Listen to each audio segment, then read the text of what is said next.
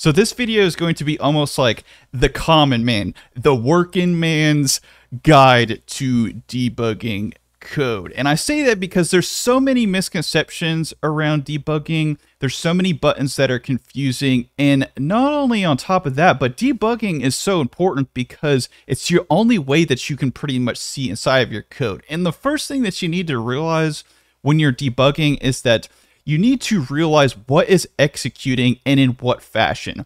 How does this code right here execute? And you don't need to actually type this out. It's not really that important. You can just watch. But one of the most important things is you have to realize in JavaScript and in most programming languages in general is that this right here is not going to execute first. Most code that you see is not going to execute 100% sequentially. And the biggest rule of thumb that I can give anybody is that just really realize is that the storing of functions and variables will happen, but this code is not actually being executed. Many times people think that a function is going to be executed to a certain extent, but the actual function is being executed down here. So number one, just realize that. So let's actually step through and let's start debugging because that's pretty much all you need to know for right now.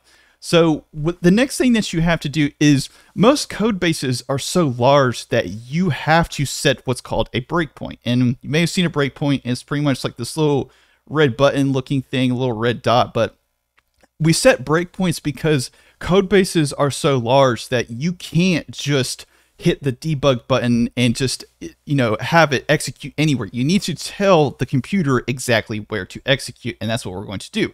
We're going to execute right here. The next thing that you want to do is you just want to hit run and debug. Now, there's a couple things that could happen. If you're in Node, if you're in Java, if you're in C# world, you're going to have to go into here and you're going to have to add a configuration. It's pretty simple to do. Just type in whatever programming language that you're using, whatever environment, .NET VSCode configuration debugging, and you will get a configuration. And then you'll have to add a configuration file. But we're not in Node world right now. We're in front-end JavaScript world. So the next thing that's going to happen is that the computer's actually going to pause right here where we set the actual breakpoint. All of this has been stored in memory. Nothing has executed. Remember, all the actual work is going on down here when the actual function executes. So the next thing that we can do is we can hit different buttons essentially.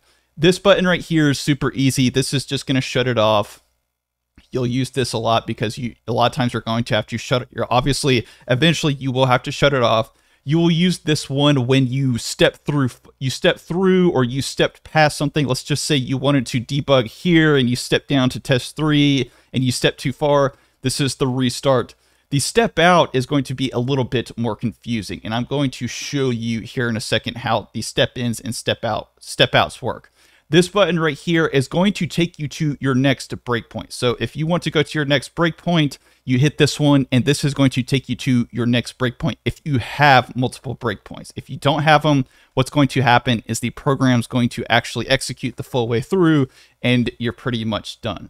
So this is when things are going to get, these buttons right here, especially these two, are going to be the most important ones. I think these two buttons right here, if you are paying attention to any part of the video, you're paying attention to the important part because I'm about to go over these two right here. So there's a big difference between this and actually stepping into a function.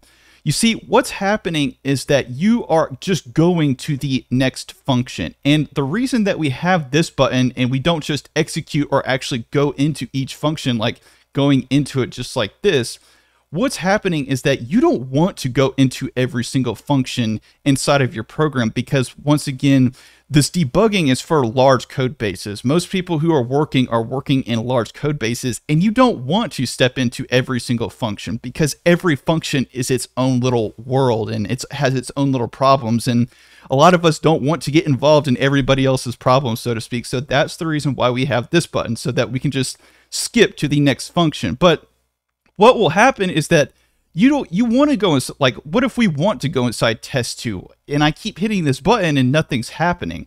Well, what's happening is that you need to step into it. So what I'm going to do is I'm going to go ahead, I'm going to shut it back down. So I think it's frozen. Okay, let's start it back up. And what we're going to do is we're going to go down to test 2. So we just click this button right here. And what's going to happen when we step into it is it's going to actually go into the function. And when we step into it, it kind of makes sense. You step into the function. The next one is going to be step out. So if we want to step out to the next function, this is going to have us step out so that we don't have to, let's just say this function, test2 function is so long, we don't even want to go through the whole entire thing. A lot of times you want to step out of the function and you want to go back into this part right here. You want to go back into the actual world that you want to continue in. You don't want to continue in this other test2 world, and that's the reason that we have the step out function. And like I said, most 99% of your time is going to be spent right here, and this is going to be what allows you to actually continue. This button right here should really be called the continue button. This button should be, button's appropriately named, but this more likely should be the continue button. And this is going to be the step into function, what's going to allow us to actually step into functions. Anyways, that's going to be the video for VS Code debugging in JavaScript. I hope that that was very explanatory and helped you get JavaScript debugging because it's a very important skill to have. Anyways, hope that you guys enjoyed this. Smash that like button, smash that subscribe button, and as always, thank you for watching.